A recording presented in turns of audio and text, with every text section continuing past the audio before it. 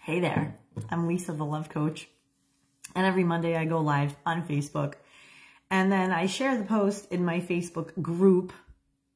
So if you're catching me on the replay, hello. And if you want to connect with me one-on-one, you can send me a DM. I'm always welcome to those.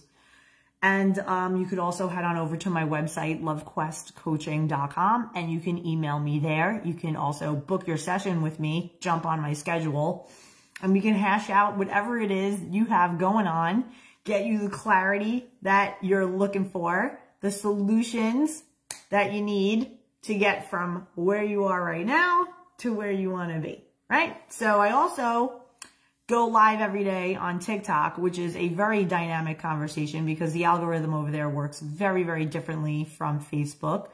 And so if you want to catch that, I'm typically live on TikTok every day from 4:30 to like around 4:35 in that window I start, and I go until around 6 p.m. So it's a full 90 minutes, and it's great over there because it's far more interactive. People are writing in. It's hilarious. We have a great time. Many of you probably have found me over on TikTok, which is perhaps how you got into this Facebook group or onto my Facebook, however way you're finding this content. So this content is going to be more educational, more information-based.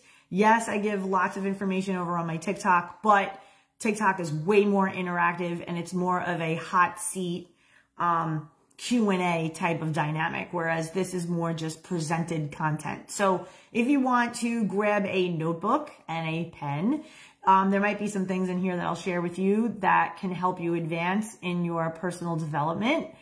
And let's dig into the content. Usually what I do is I make a list of some topics that the people who write me have, like the common ones of the week. And then I share them and address them because probably other people are going through similar, right? So why not just share those things? So this week there were obviously, and as always, I wrote an article about narcissistic abuse and why people attract narcissists in the first place. So you can find that over on my website as well. And many people who read that article find this Facebook and this group. So it's like a little circle, right? People are Googling, they find me that way, they see that article, and then they want to join the group. Awesome. So much support available for you.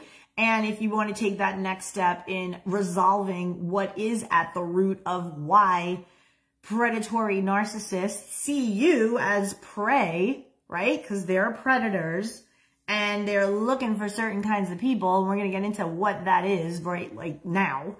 But if you want to resolve that after you hear what I'm about to tell you and you want to connect with me, you certainly can over by my website, LoveQuestCoaching.com. Okay, so let's get into that first topic, which is why do people go for certain people? Why do predatory narcissists pick out certain types of people? What characteristics are they looking for? So that if you have any of these characteristics, any of these traits that makes you a nice little wounded little bird, little narcissist prey, right? They prey upon people. So you want to make sure that you are not a match for them.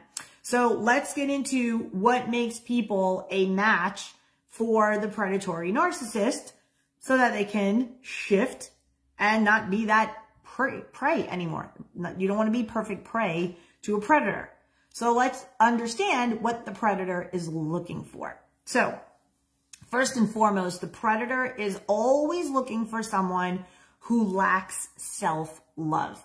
If you are insecure, if you are wounded in any way, emotionally wounded, you doubt yourself, you are looking for external validation. That's where that love bombing comes in, right? They love to give that validation, and the people who they prey upon eat it all up.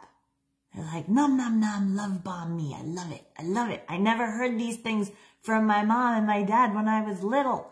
I never had enough of this attention and affirmation. So now in swoops narcissist, and he gives you that, well, to the person who's a prey, you know, to them, and they eat it all up. So love bombing can only happen when there's a giver of love bombing and a recipient of love bombing. But there are people out there who can't even distinguish what is good treatment, what is proper courtship, what is genuinely good treatment, trying to get to know you, being nice to you, versus predatory, narcissistic love bombing, right? So one of the things I teach people when we coach together and we go deeper in your own personal experience and situation is that ability to distinguish, are they just a good guy or are they a predator? So it does take a bit of time, 3 dates probably, to kind of see how they show up.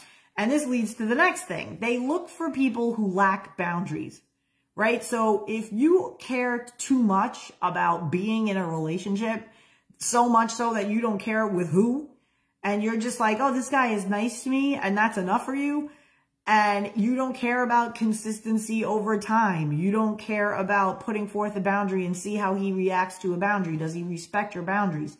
Does she respect your boundaries? Because narcissists, histrionics, they come both male and female. Predatory people, both male and female. Gender has nothing to do with this type of, cluster B mindset, right? So when you're dealing with these people, it's important for you to be able to set a boundary and stick to the boundary and be able to assert a consequence for the boundary. So I'll give you an example. If you're dating someone and you're on, 3 dates with them and they seem nice, and you're like, okay, I'm going to see if I, assert a boundary because they mentioned they want to hang out with me tomorrow night, and I can, but I'm only available until 10 p.m. and I'm going to assert a boundary, and then you do, and they try to get you to stay out longer. They get you to try to get you to invite them over, right? Like you're not ready for that kind of date yet they're angling to get over and come into your home space. And so what that ends up feeling like in your body could be like this in your chest, like a tightness, or in your stomach, like a flip feeling in your stomach, where you're feeling almost like a predator is preying upon you and you're feeling a little anxious. Your breathing might change. So it's very important for you to regulate your nervous system. So learn how to regulate your nervous system, because without self-regulation, these people they're again, predatory. So they're going to prey upon people who have a very weakened ability to manage their nervous system. And how do you manage your nervous system? One way is deep breathing, right? So you're always grounded in the present. You aren't reactionary. You're not so easily lit up emotionally. You're more grounded in yourself, in your confidence. So when you say, I would love to see you tomorrow, however, I am only available until 10 p.m. So, and then they say, oh, well, that's okay. Why don't I just come over?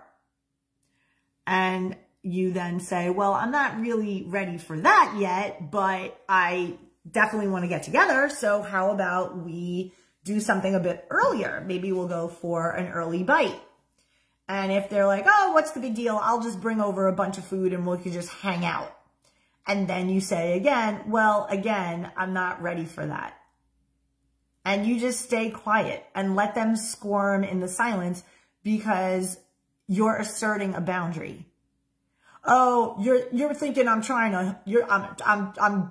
to get into your space, or don't worry, we won't have to have sex, or don't worry, I'm not going to try anything. I'm just going to bring over food.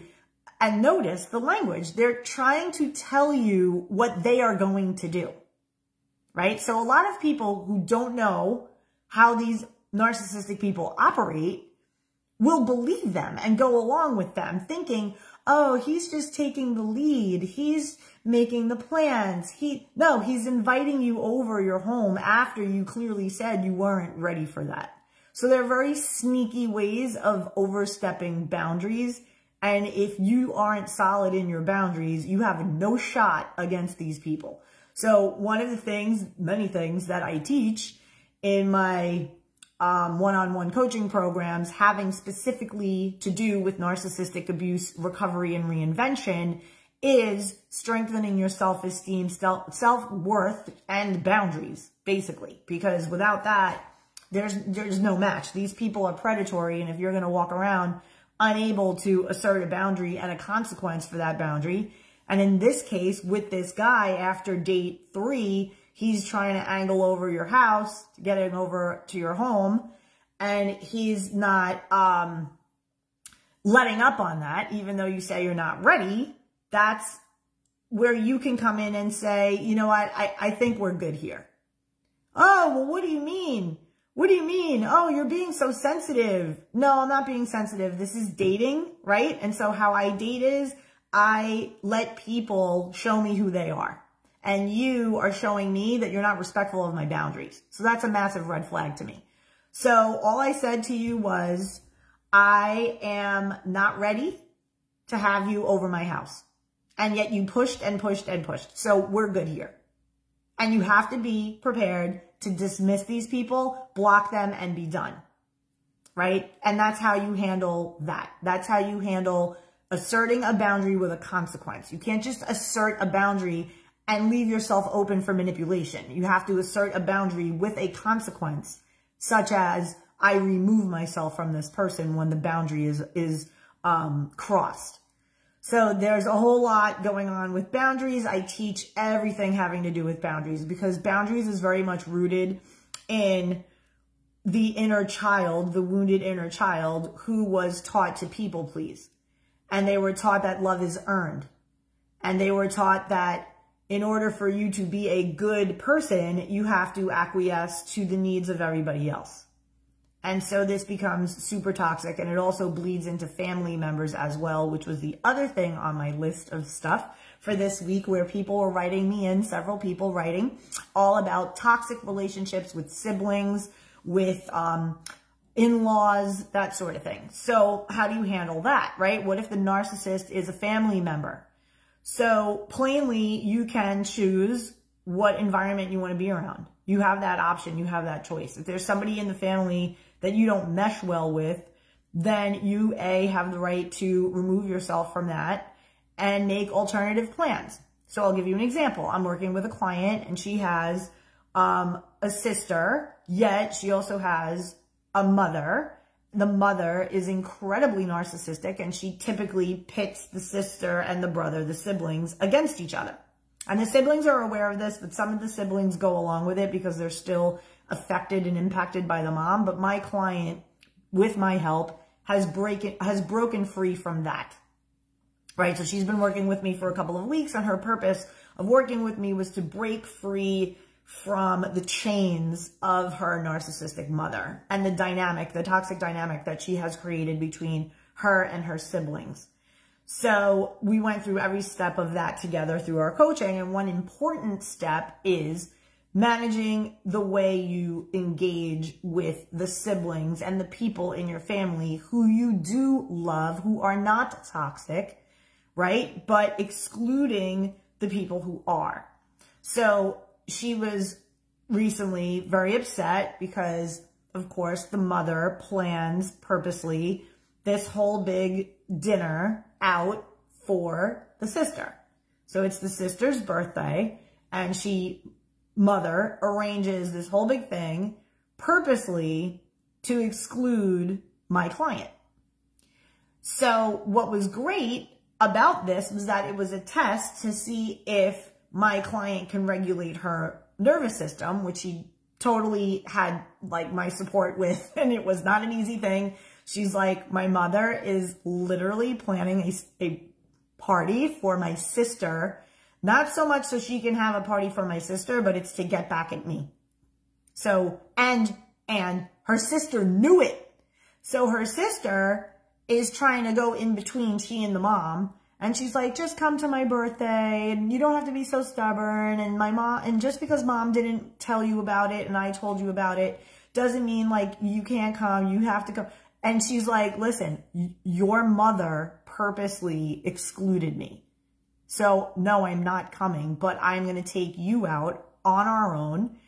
And we're going to have like a spa day and do a girl sister thing. Like, I want to celebrate you on your birthday also. We're going to hang out another time. This is ridiculous, sister says, flying monkey sister. This is ridiculous. I want you to be at my birthday. You and mom need to hash this out. You can't keep like being against mommy and all this shit, right? So she's basically flying monkey, putting guilt on the sister. So what does my client say at my recommendation? I told her, put together an invite. Just put together a quick invite via text. Say, you know, hey Mel, Melanie is her name. So she's the sister. Hey Melanie, would love to take you to spa day and lunch following. Let me know what weekend day works better for you. Saturday, right? Which Saturday works best coming up. Floats that over to her, and that was it. The ball is in the sister's court. Now, this is where my client, and for the purposes of this video, whatever, we'll call her Samantha. Okay, so Samantha tells me, you know, I sent that message 3 days ago. My sister hasn't said anything. She's pissed off because I'm not coming to her birthday that my mother is planning, and I don't want to go because it's a toxic environment, and I'm not feeding into my mother's bullshit anymore. I'm hired of you. I feel better already. I feel like an adult. It's really helping me. Like I'm not going backwards after making this investment of time, energy, money, all of this in working with you, Lisa. So what should I do?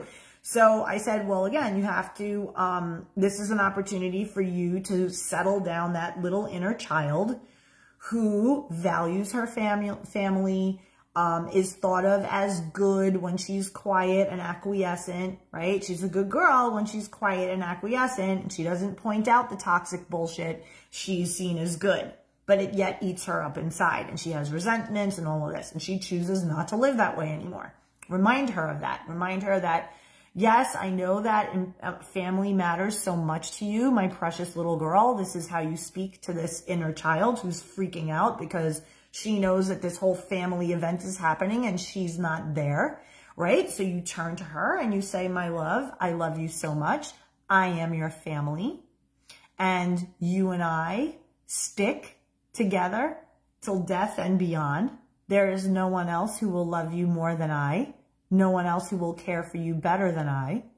And this weekend, you and I are going to do something incredible. There is this fashion event at the mall. I'm on the guest list for it. We have a special luncheon. We're going to network with other fun ladies. We're going to see all the pretty things, all the dresses, the shoes, all of this. We're going to have fun. And we're just going to spend a lovely day together, you and me. How does that feel? Well, I want to go to the family. I want to see my sister. Okay, but you know what? Your sister, we sent her that invitation, remember? Yes, but she didn't write us back. Why didn't she write us back? No one's going to want to be with us anymore. We're going to be all alone. My love, we are never alone. We are never alone. And better to be alone than in bad company. And those people treat you poorly. Those people manipulate you. And I'm not allowing it anymore. So you are 6. You get to go be 6. So what do you want to do? Do you want to play Legos? Do you want to color in your coloring book? Do you want to go, I want to ride my bike. All right, cool. So you go ride your bike and you leave all the grown-up stuff to me. But my goal for you, my beautiful child who I love so much, is to protect you from these manipulative people who make you feel bad, who make you feel nervous, who make you feel like you have to be perfect. We don't want to be around people like that. Okay? So you are free to go play with your Legos or ride your bike or do whatever. Good? Yeah, okay, I feel better. Right? So sometimes that inner conversation has to happen in order for you to talk to the wounded version of you, the little girl version of you, who would pick up the phone, call the sister, be like, bitch, I just sent you a fucking invite to go to like Ritz-Carlton for spa massages and a luncheon. And you don't even have the decency to respond. So fuck you. No, I don't want to take you anywhere for your birthday, right? That's woundedness. That's responding to people from a reactionary state of woundedness. But when you just float out a message to sister and say, hey, I want to take you to lunch and the Ritz-Carlton, we're going to do spa massages and then we're going to have lunch. let me know what Saturday is great for you. And you just float that over there knowing that there is no attachment to any outcome, right? If your sister says nothing, then it's nothing, right? Then it's nothing. And you let that hang there and you make your life so busy and fantastic that you don't give a shit about these passive aggressive people running game on your mind. That's the magic. That's how you practice stoicism, self-mastery. So no one rattles your cage. These people, your whole life, they've been rattling your cage and playing you. And then when you wake up one day and you say, I don't like this. I don't like being treated this way. I don't like giving, and giving some more only to have some psychopath, narcissistic father, mother, cousin, whatever, come at you in a way that is not acceptable. You're an adult. There's a way to be spoken to. There's a way to be respected at a certain, after, you're not a child anymore and you're not going to tolerate being spoken to as one. Just so that they can get their way, they can get manipulation, they're just not going to tolerate it. So when you have a no tolerance for that, right, that's the thing. Establish a set of no tolerance. I do not tolerate 1, 2, 3, 4, 5. Make your list of the bullshit you do not tolerate from friends, family, people you're dating, people you're romantically connected to. Make different buckets. These are the exercises that I help my clients to do. So when you coach with me, we speak weekly for an hour. We handle all of the things that you're going through. And we put you on this track of week to week to week, a progression so that you can learn how to heal this wounded inner child. You can learn how to advocate for them, how to stand up for them, protect them, guide them, discipline them when necessary, so that you, the true you, the you watching this right now, looking for information, wanting to develop yourself, that version of you can succeed. That version of you is set up for success. Whereas this little baby girl over here, poor thing, or boy, baby girl, they're just trying to please so that they can get love. But when you give them the love unconditionally with guidance and care and and discipline, right? That's all forms of love. Then they don't look outside of you anymore for the validation and attention. They don't look all the things that they're looking for in family members, in romantic relationships. They're no longer needing that and needing to be clinging to that because they have you to cling to. So this is all about you connecting with that wounded part of yourself. Now, let's talk a little bit about the different stages of your life and the ways to connect with them. Okay, so typically if you look at your life before age 20, the things that happen to you in those times of your life will impact how you show up in life, relationships, work, all aspects beyond 20, right? So you're being like a little sponge when you're, infant to 7 years old. You're like full on just sponge wavelength, right? Your brain is, that's why little kids at that age are so good with learning languages, because they're just like in a state of, I think it's like, I don't think it's theta.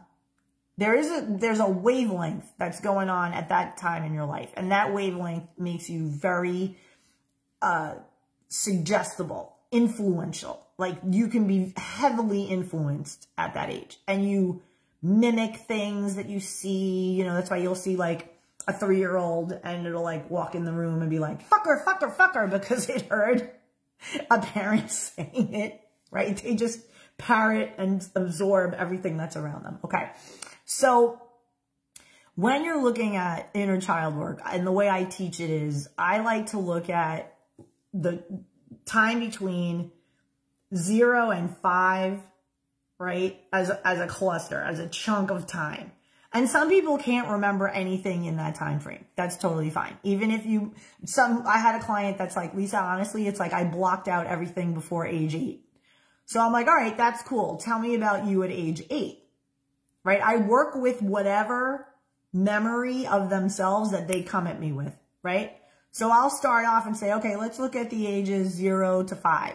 Like what memories do you have of anything? Like who was your favorite relative and what did you like to do? And what was your favorite toy and all of this? And those open-ended questions in a session will lead people to reveal things that are very revealing of their woundedness. So when I ask a question, okay, you're 5 years old, what did you do for fun? And the little girl is like, I don't remember ever having fun. My mom was always working, and we'd get kind of pushed off to other people to be watched. I was alone a lot. I just remember feeling really bored and really alone.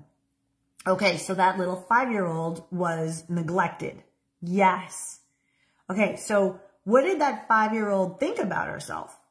Like, what did she think about herself? That I was bad. Interesting. Why would you say that little girl thought you were bad? Well, my mother was never around. So interesting. So your mom was never around because she was working like 2 jobs, right? Trying to feed you and clothe you and all this. But you took it to mean as there has to be something fundamentally wrong with me because my mother is never around. And she was like, yeah, like that's interesting because my adult self logically looks at that as my mom was just doing the best she could. She just had, my dad left and she was left with 2 kids and she was trying to feed us and clothe us and provide for us. And we would stay with cousins. We'd stay with, we would every other kids from school. Like we were kind of, being handed off a lot. There wasn't a lot of structure and stability. Interesting. Okay, so how did that make you feel? Like the lack of structure and stability, like what was that about? Well, it made me feel really anxious, really nervous. One time I left my doll and I got in trouble because I couldn't go to sleep without my doll, and I left it at my aunt's house, and my aunt lived like a few blocks away. And I remember my mother getting really mad at me because she's like, it's 9:30 at night and you're still not sleeping, and now I have to go to your aunt's house and get this stupid doll. Like, she made me wrong for wanting the doll.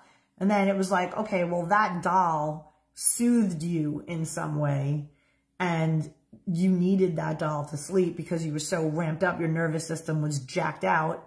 So that doll soothed you. And then when you couldn't have it because you forgot it, you got in trouble. And you never should have gotten in trouble, right? That never should have happened.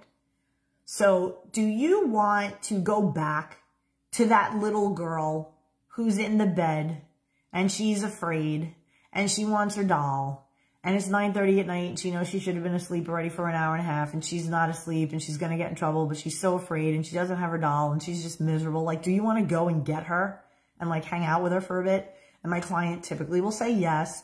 And then I demonstrate exactly how to reconnect with the wounded little girl or the wounded little boy, right? So what that would look like is the demonstration, and I would have my client assume the feelings and the emotions of that little 5-year-old girl, right? So I would say to her, close your eyes, breathe in, do this 3 times, right? And breathe, deep breathing. And I want you to imagine the feeling of you laying in that bed, yearning for that doll, right? And it's late at night to you because you're 5. And you're bargaining in your mind, I can't sleep, I have to sleep, I want my doll. What do I do? And you call out to an adult. So I'm going to come to you and I'm going to talk to you the way your mother should have spoken to you, right? So you yell out, Mom, I don't have my doll. I'm scared, or whatever it is you say. Okay. And I'm going to demonstrate how this should have gone down for you. And this is what's going to begin your reparenting process. You're going to learn how to reparent yourself. Okay. So she's like, yeah, let's do it. That's great. I'm like, do you feel her? Do you feel that little girl? Yes, I do. I'm wearing like my Holly Hobby pajamas. Like I'm in the moment. So I'm like, okay. So I walk in and I sit on your bedside and I say, hey, little girlie, my beautiful little precious sweetheart. What's the matter? You can't sleep?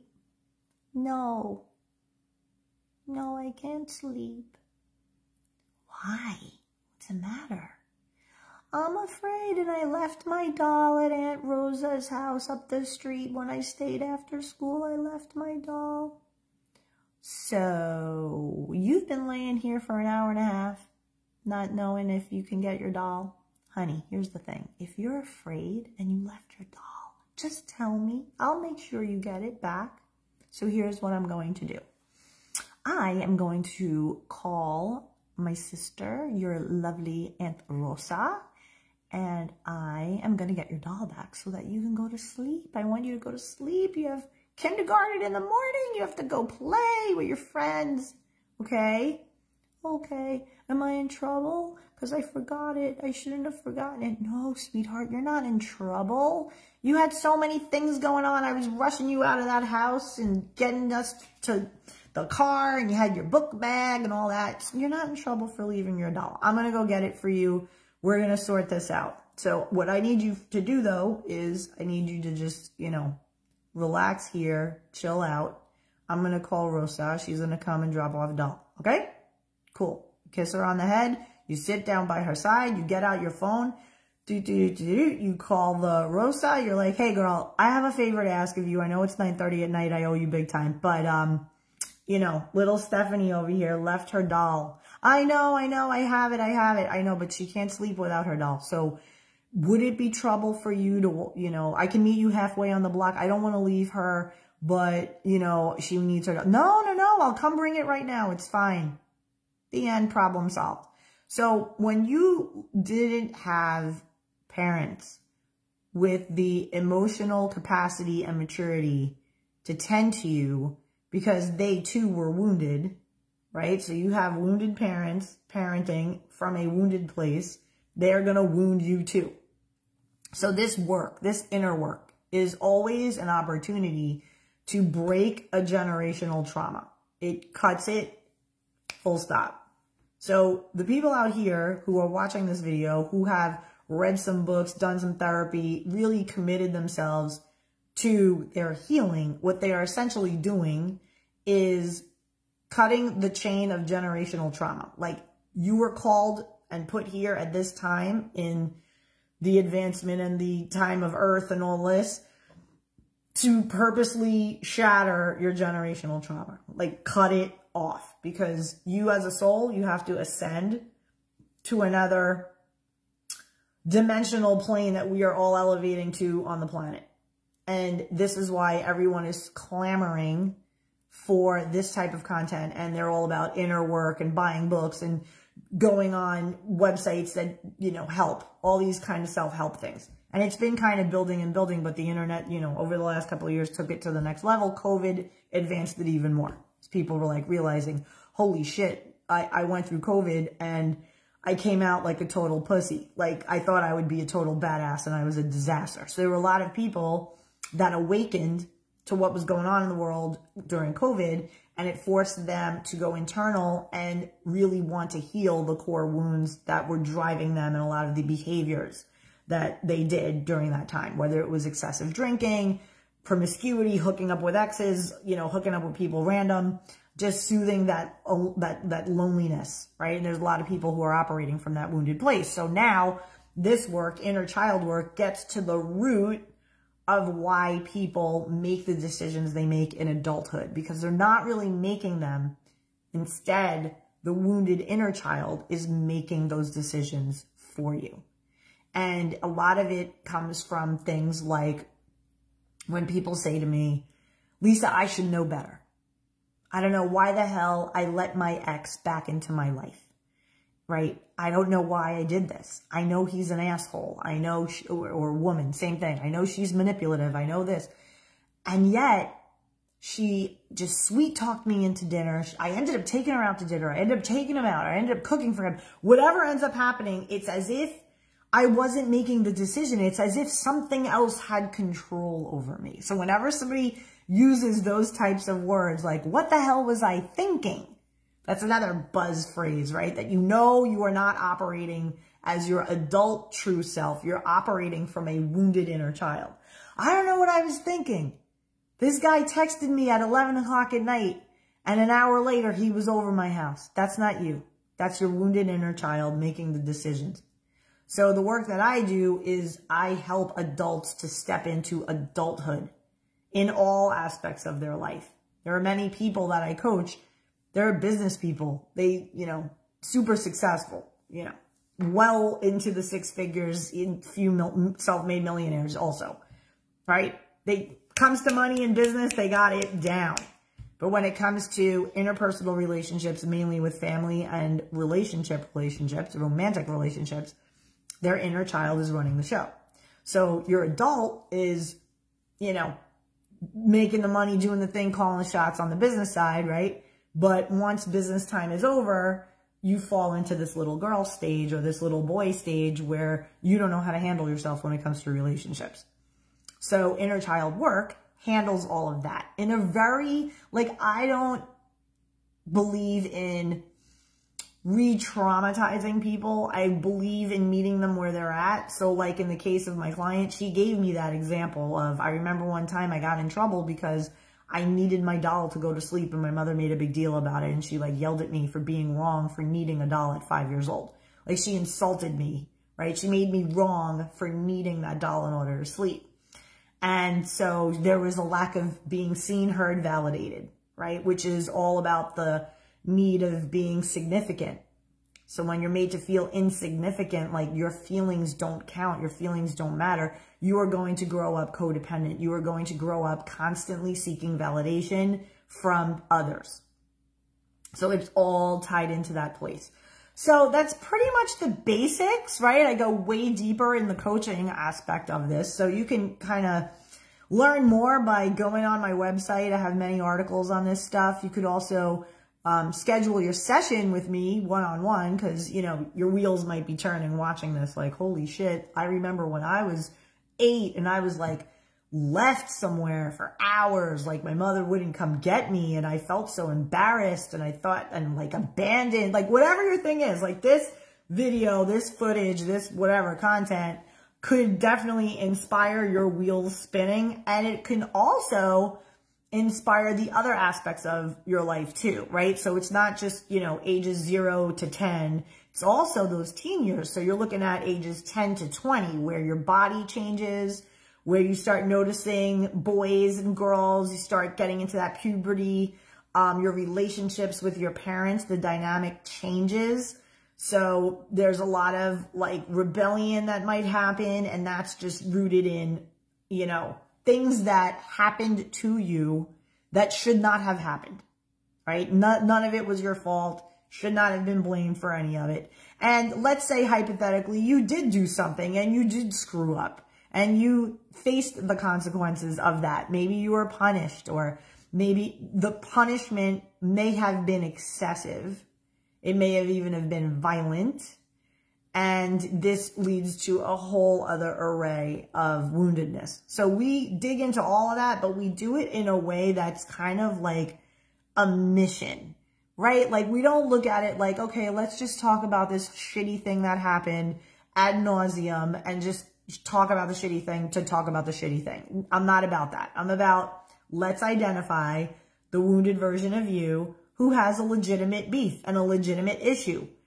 And these psychopath grown-ups around them, or these emotionally immature grown-ups around them, or these emotionally neglectful grown-ups around them don't know how to meet those needs. So now we're going to go in there and we're going to get her or him. We're going to get that kid out of there so that they can feel better and they can feel seen, heard, protected, led, guided, etc. They can finally be with a grown-up who 100% is there for them. Not just when they can be, but all the time. So if you want to learn more about inner child work and how to get started and the deep intricacies of it, it's an awesome modality. It's the modality I used back in 2015 when I was doing my own post-divorce reinvention and recovery, flip it, recovery and reinvention, and really getting into my own healing. And for me, it was codependency. So it was a lot of work and healing around that. So inner child work was the jam. It was the thing that really helped me to reconnect to myself and step into leadership, step into adulthood, which is incredibly empowering. So that concludes today's episode. Thanks so much for checking me out. Again, I go live on TikTok every day between 4:30 and 5, and I go for like 90 minutes. So hang out with me on TikTok. You can just research me, Lisa Concepcion. Over on TikTok, I am Lisa the Love Coach. Lisa the Love Life Coach 1A for First Amendment. All right, so until next time, if you have a DM and you want to reach out to me on DM, you totally can. All right, talk soon. Bye.